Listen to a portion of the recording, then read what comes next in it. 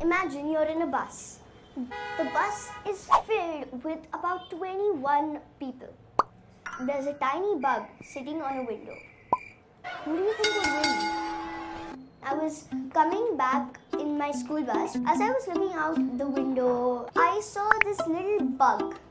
It had antennas about 2 or 3 times larger than it was. It was chocolate color and I was really hungry, but why would I want to eat a bug? So I asked Didi, could you get rid of it? She told me to sit on the very first seat, and the seat is always empty because nobody likes to sit on the first seat. I looked at my seat where the bug was, and oh my god, it was zooming throughout the bus. It sat on somebody's shoulder, it sat on somebody's head, on somebody's nose. It got so chaotic. Everybody was like, Didi, come here. When